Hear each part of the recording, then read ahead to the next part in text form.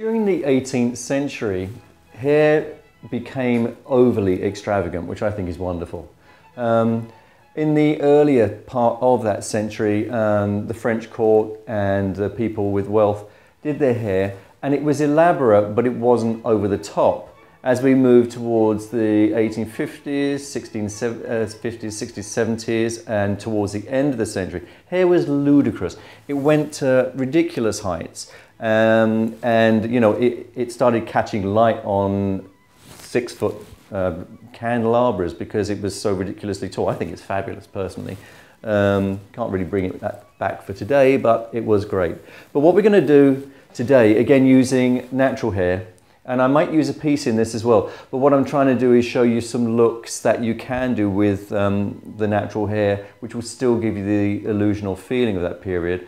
We're going to work again with our trusty hot rollers, and we're going to do a look from the early to mid period, where we've got a very austere, very strong front area, and then a lot more design into the back. And the curls are more ringlet, even though they're placed up, and you'll see what I mean. You actually put them almost in blocks or logs, as opposed to splitting them up, which we do more for the 40s and definitely for the 60s, where we're creating those placed curl on curl sort of thing to add the height. So I'm working through the center, and I'm going to use hot rollers. Could you set this with regular rollers and do a wet set? Absolutely. You know, if you've got the luxury of a lace front or a wig that you're using, obviously you're going to set this up on a postiche board first, and it's going to be ready and going, and you can just place it, glue the front down, and you're done. But if you haven't got that sort of budget and you're working with the person's natural hair, this is just a great way to get the body into the hair to start your look. So again, I'm rolling on base, so I'm bringing it forward, and that front roller is a little wobbly, but I'm just going to put this one in next, and then we'll straighten that up. You could use a large barrel iron as well if you wanted, a curling iron or tong to put this in. It's entirely up to you. All I want is a couple of rows here just to start to get the body into the hair. So I've got 2 rollers in there. I'm coming into the side, lining that up with the front area, and then I'll look at this. Do I need 2 rollers or 1? Again, I'm doing this just for body, so I pretty much figure I can get away with 1 roller because I'm going to be rolling this back on itself. So let's come through to the ends. Wrap this around. And then I'm just going to bring that back. So I've got everything nice and smooth there. And then you're just going to add your clip to hold it. So it's a fairly big section, but it's just going to hold the hair in place. It's an extraordinary period for hairdressers. If you had wealth, hairdressers were one of your best friends, because the people of court at the time that started competing with each other for the most elaborate and strongest looks. Hair pieces were massive, and they were designed, and in fact there was complete systems worked out and books written on the tools you needed to do hair, including compasses for measurements of how things were going to be placed. It became an integral part of court society, and it was just, as I say, to the point of ridiculous, which I think always is wonderful. I mean, I think things should always be much more over the top than subdued, but not everybody wants to live that way. But it must have been an amazing time to live from the hair perspective, if you had money. It's interesting because we always say, oh, I wish I lived in that period, wish I lived in that period, but it really did depend on whatever period of history you live in, what area or notation of society you were living in, because if you were poor, none of this made any difference. You didn't have anything that was pleasant in your life, you were just busy trying to survive.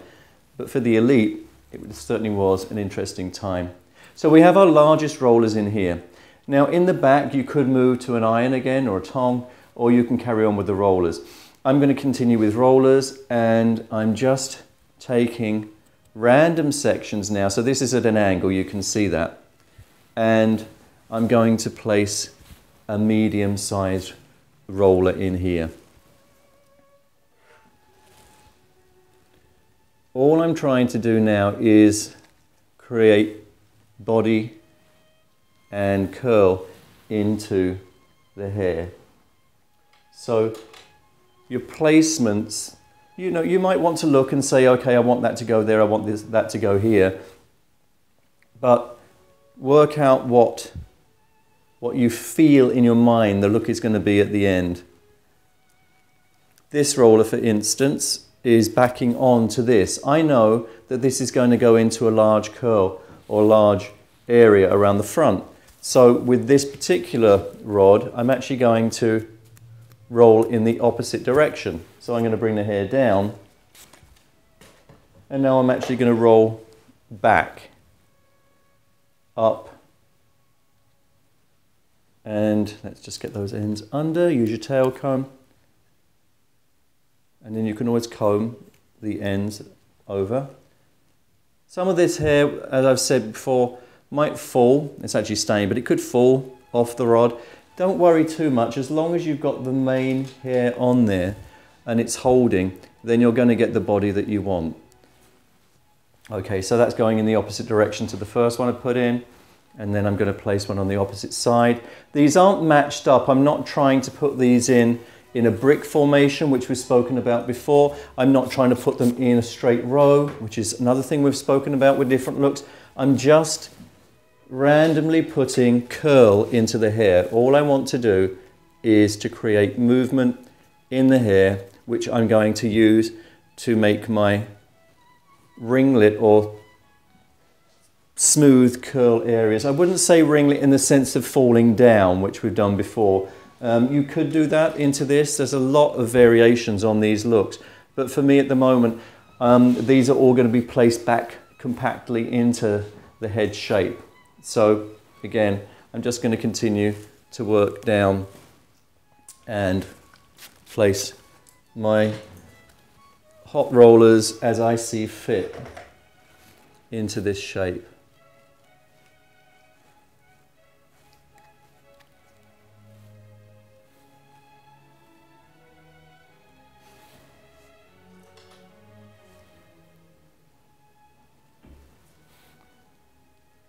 Coming across to the side, and I'll just place another roller. Your thermal spray is always your friend when you're using any hot tools, because what it does is not only protects the hair, but it will also help to add extra body to the hair and hold that shape a little stronger for you. So it's a good idea to work with the thermal spray at all times, because it's helping you in several different ways. I'll come into this side just so you can see. Let me put this one in, and then what I'll do is I'll continue to roll the hair, and then I'll just show you the pattern at the end, because all I'm doing is randomly putting these rollers in. So here we go with another one on the side, and bringing those ends under, tuck them under, make sure they're smooth. Bring the rod down, add a clip, and then on to my next one. And I'm opposing that now, so I'm going in a different direction. So we'll continue here, popping the rollers in.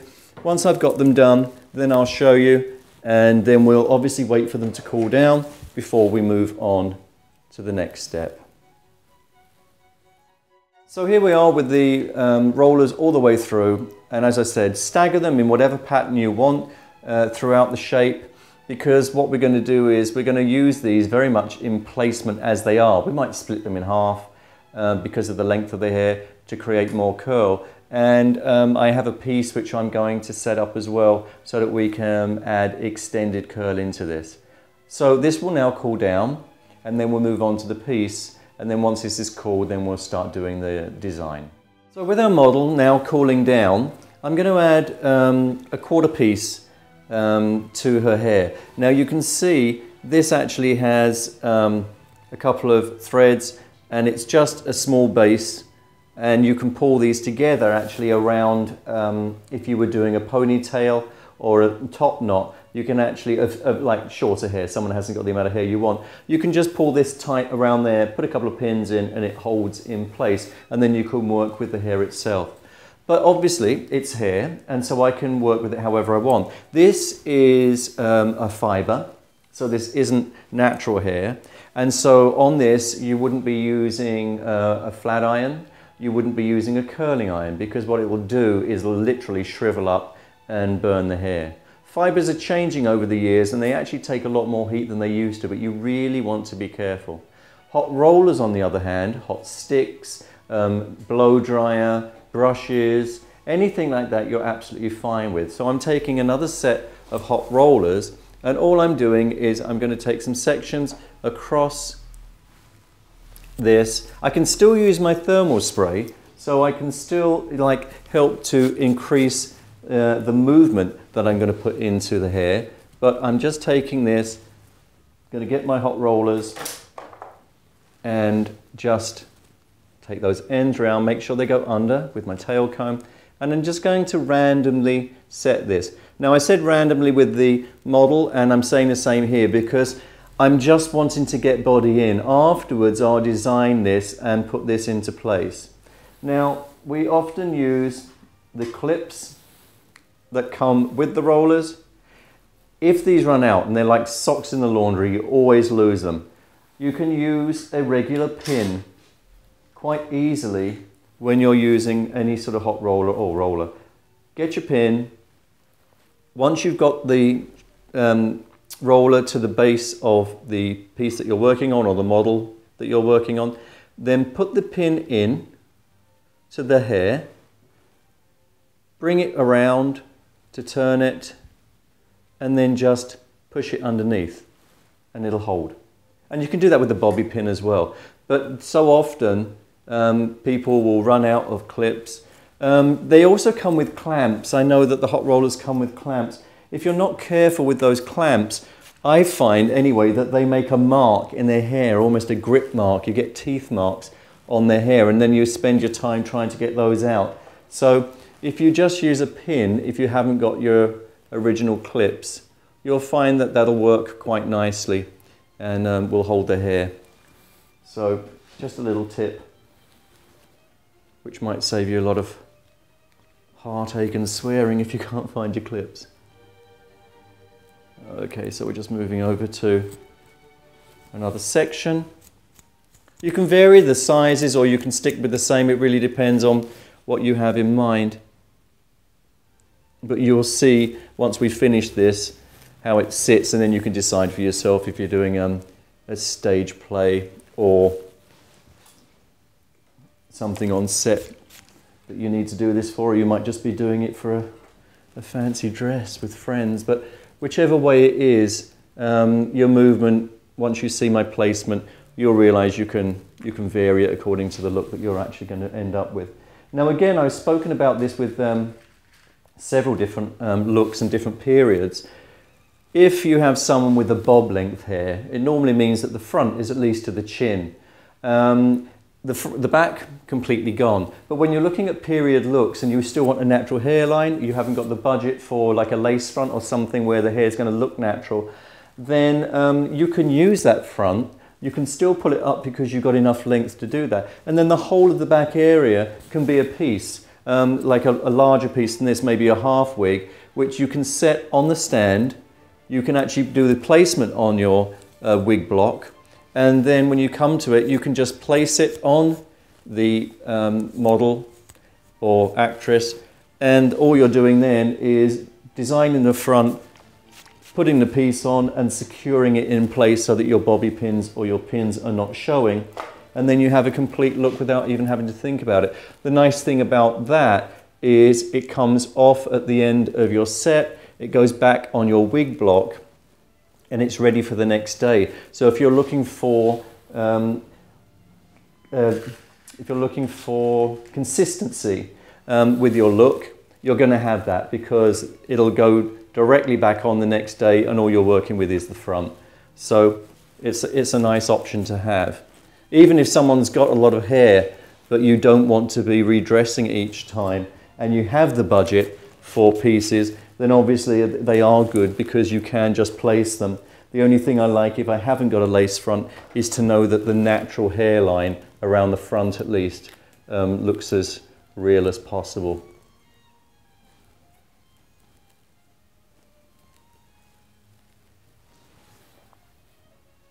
If I was doing ringlets, I would try as much as possible to get real hair, because I'd want to be taking these and I would be spiral winding them quite close, as we've done before in some of our other videos, so that the hair actually sits very close to. Obviously for some of the more youthful Victorian looks, we had the spiral, and then that hung very loose and soft and sort of bouncy, and that again is right for the period. So always study up on the period as well as hopefully getting some information from me.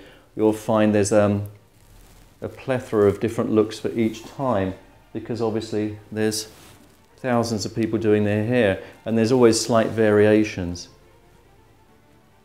Okay, just a couple more rollers to put in, and then this will cool down the same as our model, and then we'll come back together with the two of them and we'll combine our hair piece with our model's hair so that we can get a nice authentic mid to early 17th or 18th century, like 1730, that type of feeling into the look. So we've taken our rollers out and we've now separated the areas. The larger rollers that we put in the front, I've separated, and I've just put some clips in so that we can hold the back area out of the way, because we sort of shaped this front bit for the beginning of the style, and this is all to do with the intricacy at the back. So separating those through and then just working with my brush. And I'm going to do that on both sides, and I'm just doing this just to pull the whole thing together. This is going to become a roll. But more of a period roll as opposed to like a 1940s period roll. This is throughout the whole shape. And because of the period that we're doing, it's going to be slightly higher. So again, if you look at the Victorian look, some of those that we've done, we actually rolled through the front as well, but it was a more subdued height to that. This is going to have a little bit more. It's not up to the pompadour levels, but it has got some height to it. So we'll come into the center. And bring that forward. And again, remember our back combing. I'll show you and do it every time we need to do it. But we're either doing it to fluff up, pull back, or add volume. And this is volume to the root. So 1, 2, 3, 4. You can feel it's in the root. I'm going to go up a little bit further. But those first 4 are the ones that are going to let you know this hair is going to stay where you want it to. I've always said it, put your comb in, feel at the root. If you can feel that hair tight at the root, then you know it's in. If it's flopping around or the comb's moving, you've not got the movement where you need it. And that again is where the thermal spray really helps, because it helps you hold that in place. We're moving this shape forward and back, so I'm coming in with my next section and I'm pulling it forward because I want to get the movement into that area. If this is too wide, obviously take 2 sections as I did in the top. It's entirely up to you according to how you're going to build this up. 1, 2, 3, 4. There you go. Come across to the opposite side, and I'm just going to repeat, putting it forward, back combing it up, putting it forward, and back combing it up. Now I can come through with a little spray.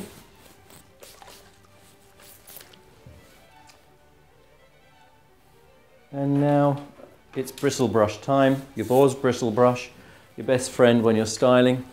And you're going to pull this up, and we're going to look at our height and look at the consistency in these sides, because look, we need to pull that together. We don't want this to be separate. So once I've got smoothness and the back combing's not showing, then I'm going to come in and draw this hair together just so that I can see. And normally you'll be working with a mirror. I mean, obviously I'm not today because I'm working with the cameras, and so I just want to make sure that I have a nice consistency to this. So from the back, I'm using the actual line that we scored with the rollers originally as my place that I know I'm going to anchor to. So I'm turning this under, and now instead of rolling, which we've done with many of our shapes, you'll take the clone, roll it down. I'm bringing that in, and then I'm looking at where my height's going to sit. And that looks quite nice. So once I know where my height is going to sit, then I can just place my first pin on the interior. As I always say, do not hit this edge. You want to hit the interior of the shape so that this edge is still free, because I've got to blend this shape together. So let's have a look. Okay. And now I'll come into the side. Again, what's the width or length of this area? Do I need to split it in two to get a nice shape? If you do, then just separate as necessary to blend it together. I'm pulling this up, pop a little spray on.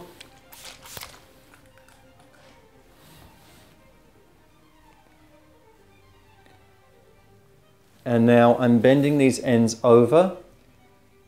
I'm looking at the consistency of that round shape from the front. Okay, so now I know I've got smoothness here. And let me just hold this with my tail comb, and then I can turn and show you. So now I'm doing the same from the back. So I'm going to turn this over. I'm going to look, and now let me turn that a little bit more into the bottom. So I'm using my finger to turn that in, and then I can open my pin up, and I can actually go in. This is all out of the way. I can go into the edge of here and pin in. Let me just move this clip a little bit because I've got so much abundance of hair. I want to make sure you can see. So we've turned that clip in and held that in place. Now I can come up to the top where I have a blending to do between the top and the side, and I can start to roll that under, fill it out as I see fit, and then I can use another pin, but now I can cross the two areas. Now if the hair of your model, actress, person that you're doing is finer, could you use a pad through the front of this, bring it forward, roll the hair and have that sitting here? Absolutely. A lot less work because you still need to backcomb a little, but once you've backcombed, you'd put it all the way forward, you'd put your pad in, you'd roll the pad back, and then you can just pin straight in and it'll be very clean.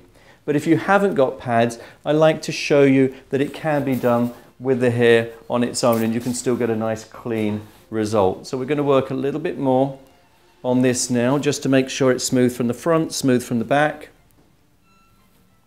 Take your time. If you were doing this for a consistent night after night show, then yeah, I would suggest a pad or something like that because you'll want to make sure that you're getting the same look every time. Can I get the same look from this? Obviously, a hairdresser at the time would have been able to create the same thing, and hairdressers throughout history have been able to create the same look week after week when people keep the same hairstyle. So it's absolutely possible, but obviously if you're using pads and pieces, it's going to be a lot easier for you to reconstruct time limit wise, really. Coming across to the opposite side, and we're going to repeat what we did. So I'll just use my brush to make sure that I'm completely smooth on the outside. Make sure that these two areas come together.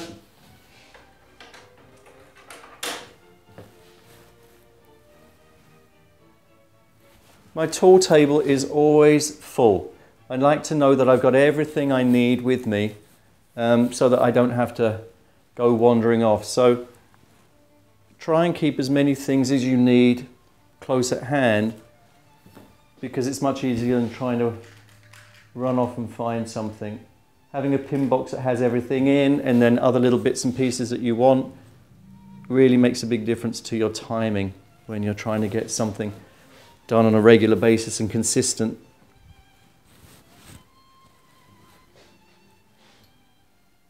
Blend the two together.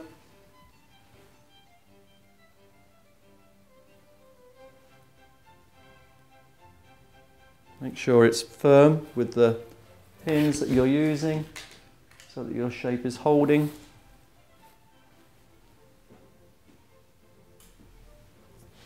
This sort of thing's fun for any sort of occasion like Halloween or something as well, because people quite often put the effort into the costume and then get one of those awful nylon wigs which just throws the whole image off.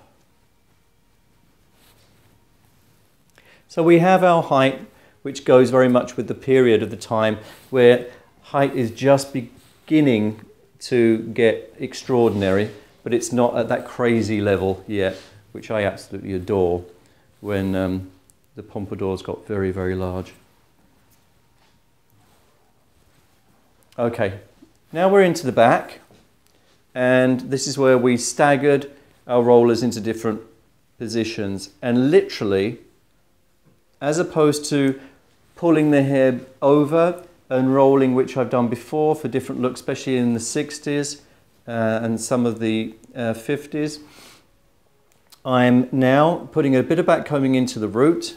I'm choosing an area of hair and smooth over. Almost come back into a roller position. Ends under. Roll down. Keep it as clean as you can. And then either with one or two pins,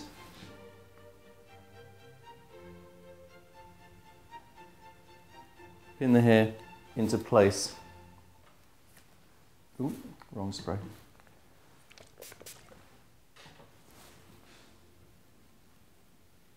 Again, if you had a bunch of rolls made up on our forms, which we've shown before, you can make them up, cut them to size, and if you had shorter hair and you managed to get the front up, you could do the whole of the back just by pinning and placing rolls that you've already pre-done. But today we're working with our natural hair. If you remember, I rolled this one forward, so I'm going to backcomb the root, smooth that area out. I haven't got the whole of that curl because I can use this. Just because you put the roller in a certain area doesn't mean you have to put every piece of that hair into your shape. You're building as many little curls as you can because you want this to be intricate. So now I'm bringing that up. And this one's actually going to pin through the center and onto our front shape.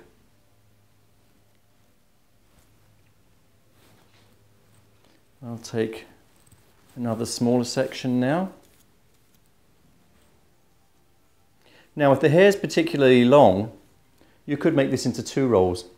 And I'll show you that just so that you're aware of how you can do this. Because the more intricate, obviously, the more fun the shape will be. So I'll smooth that all the way down. I'll then lift the hair with my hand, put my first curl in,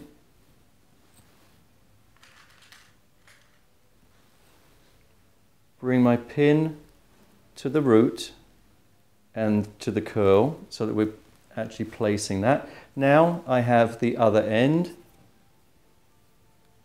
Bring that together, but in an opposite direction, place that curl. So I'm not placing it so that they sit next to each other, or else that would just be like a sausage, and that would be a bit pointless. You might as well just make a longer curl. But this way I actually get one going in the opposite direction and smaller. So it just adds a little bit of like intricacy to the look. Go in to the curl, grab both ends, pin to the root. I can now pick up a little bit of that hair next to it. Again, don't go where the rollers were just as that has to be in that particular place. You want to split these up and actually get more curls happening. And as I've shown you here, make sure they go in different directions, because otherwise what they're going to do is sit across just in rows. Now there is another look that we'll be doing where the curls do sit in rows, and it's the same sort of period, but this is where you can get variation. And so that's why I've done several looks which have the same basis, but you can see that variation, because that way you can see how you could build up a room full of people's hair and still have a difference to each look. Through any period of history, obviously each look that people have has that individualism to it, and that's what's fun.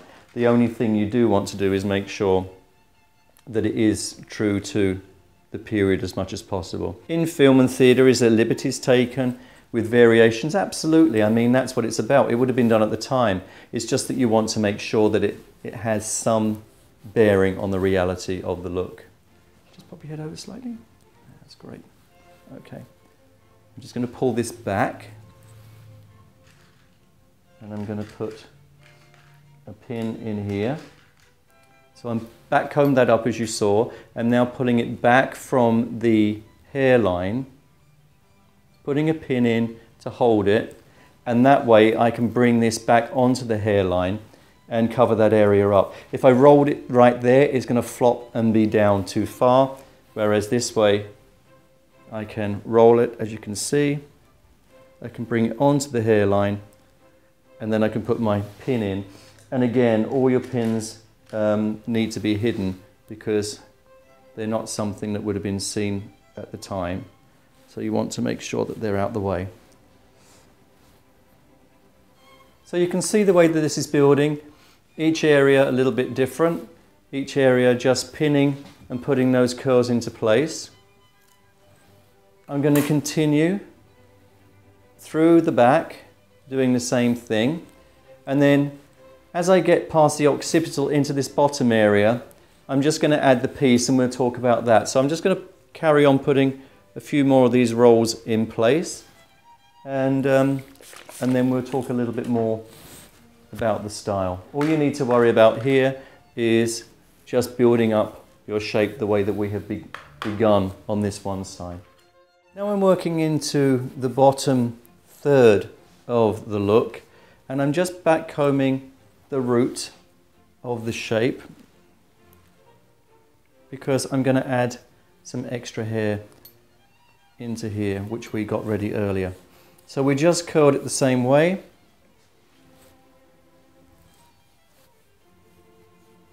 And I'm backcombing the root so that I've got something for my hairpiece to hold too. So I'm just going to get you to pop your head down. Okay. So once the roots are backcombed, I'm pulling the hair apart, and that's so that I've got a flat surface to add my piece to. I'll take my postiche pins out of the mannequin. I've got one down at the bottom. And now, because I'm not doing this as a ponytail, so I'm not using the pieces to pull around an elasticated area, I'm going to place my piece, and now I've placed it against the backcombed area, and now I'm going to cross pin. So I'm putting a pin in, and I'm crossing another pin over it. Okay, that's on one side. What that's doing is it's locking the hair piece to the scalp. So again, on this side, a pin in, and then a pin across that pin to lock it into place. Now I'll lift this hair up.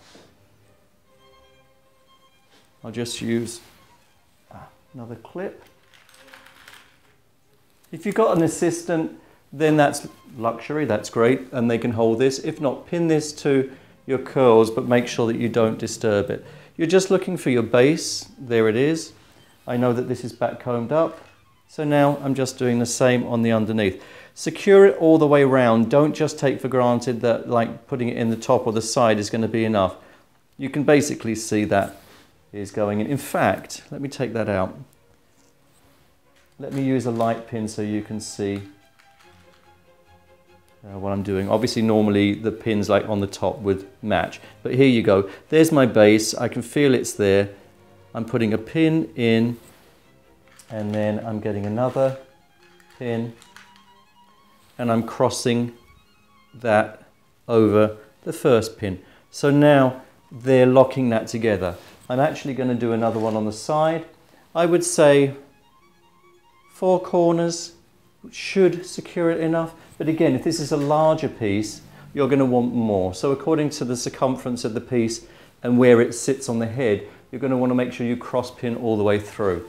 Now I can drop this down and it ain't going nowhere. Okay.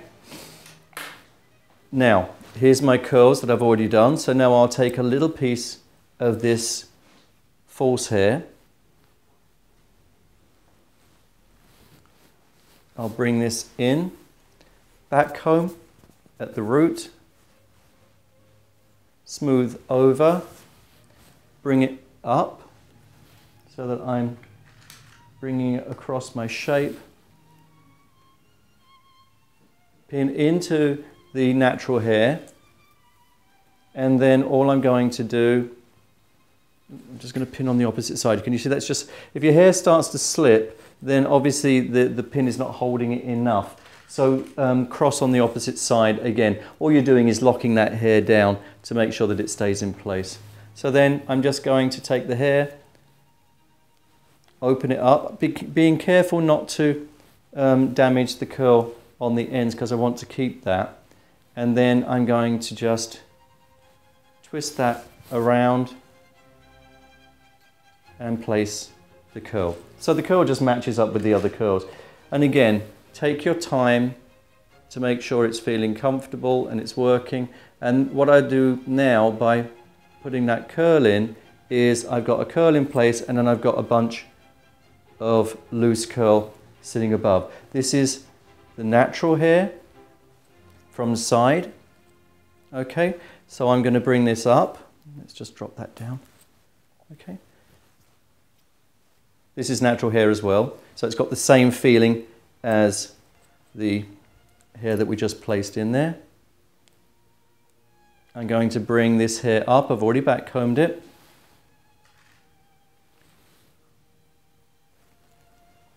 Put a pin through. This is actually attaching to my hairpiece, and that means the hairpiece is already attached to the scalp with the cross pinning, so I know that that's going to be safe and stay in place.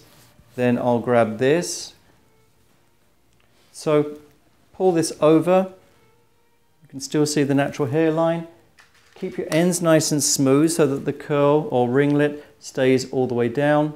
And then pin into the base area, whether it's the natural area or the hairpiece. It won't matter because they're both secure.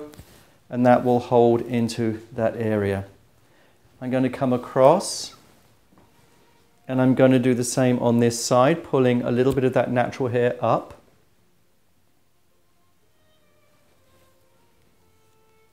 Comb it through, make sure these ends, take your time to make sure your ends are really smooth because that's going to make the difference as to how this hair is going to sit.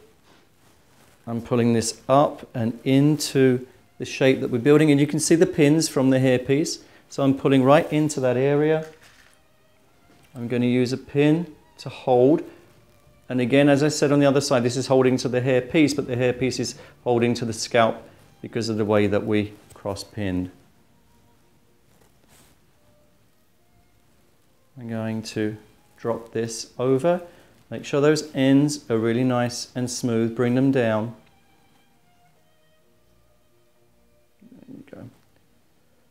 There you go. So you just work on them for a few minutes, make sure they're doing what you want them to. And then I'll pin this in to the side.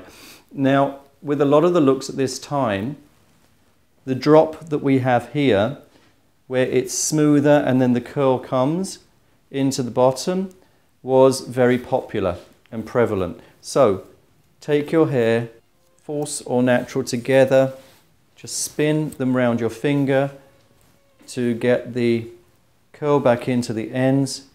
And if you want to loop some together, as I just said, just bring them up, cross them with your finger, make sure you go into the base of either the natural hair or the hair piece, and you're just going to put your pin in that loop that you're creating, okay? And then you're just going to place that into the look. And that will just give you a little bit of consistency between this center area, the curl, and then the curl on the bottom. So you're going to continue to just tidy up these ends. Go around your shape, make sure it's nice and smooth, everything is looking in place, and once it's there, you know that it's firm and it's holding, you know the shape's there. Can you use pads and rolls? Absolutely. Can you do this with natural hair? Well, yeah, we've proved that. And can you do it with basically the whole thing being wigs or pieces? Absolutely again. At this stage, people were beginning to add more and more pieces into their hair, and as the height literally of this period went on, it went to inordinate levels of height and pieces that were stacked upon each other. And as I said earlier, there's actually books that were written on protractors and combs and measurements that you should use for each of these things, including the size of these rolls. They were supposed to be 6 inches exactly behind the ear, or 3 inches in 3 rows at the front, all different things like that that made it a particular look. So there's a lot of information on that. But within that, you can understand that each hairdresser had their own theory and their own way of working. So this is a basic look for the period, just as we start to move into height, allowing the curls to sit in. You could have the same look without this, so that it's just the curls and very clean at the back, or you can have it where you're allowing this looseness and softness to fall through. So, mid-18th century, classic look, hope you like it.